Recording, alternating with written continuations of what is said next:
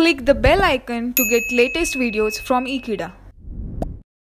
Hello friends, in this video we are going to see a new form of integration, that is integration by parts. Let us see by starting problem number 1.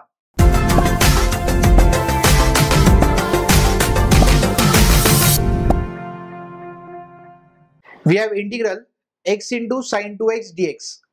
Now how to identify this type, that is a question. Integration by parts means whenever we have two functions in product form, then we are going to integrate that function by using integral uv rule. Now what is the integral uv rule?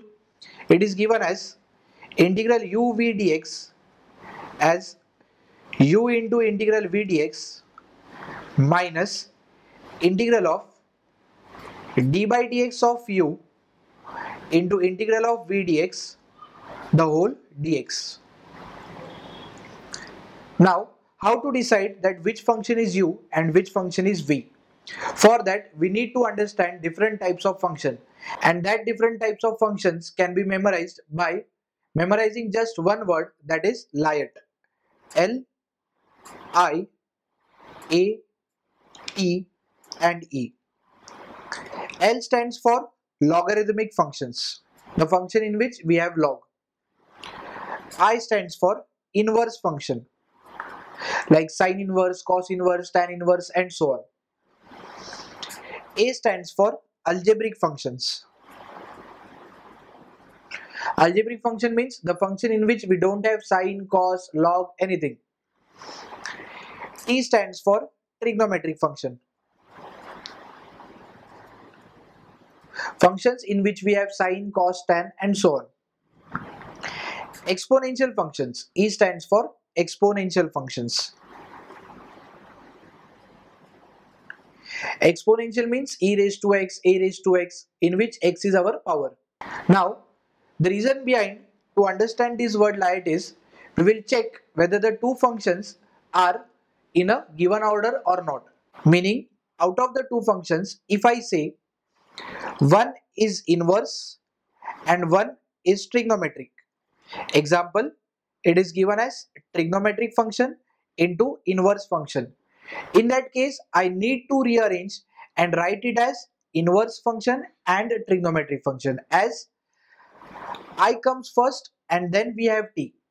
Similarly, in the given problem, they have asked you to integrate x into sin 2x. Therefore, we should be very clear that which function belongs to which category. Here you can see x is our algebraic function, as it does not contain any sine, cos, tan, or neither it is an exponential function nor it is a logarithmic function. And sin 2x is a trigonometric function. Therefore, we have made it clear that this is a algebraic function and the second one is a trigonometric function. If you see, a comes first and then comes the t. So the given order is correct. But if it was written as sin 2x into x, then we must write it again as x into sin 2x. This part should be clear in order to find the integration of integral by parts. Therefore, I is given as integral x into sin 2x dx. After arranging the function in the form of liat, we will consider first part as u and second part as v, and arrange u and v in the form of integral uv. That will give you u into integral v dx. What is u? X into integral sin 2x dx.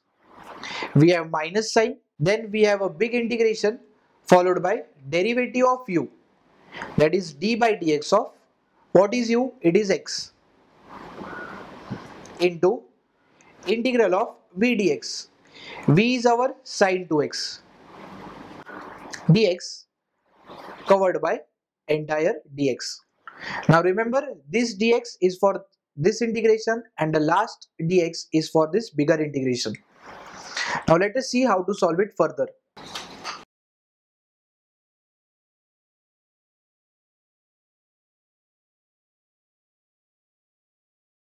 In the next step, I is equal to x into integral of sin 2x, we know very well it is minus cos 2x upon the derivative of the part which is replacing x, as it is a composite function.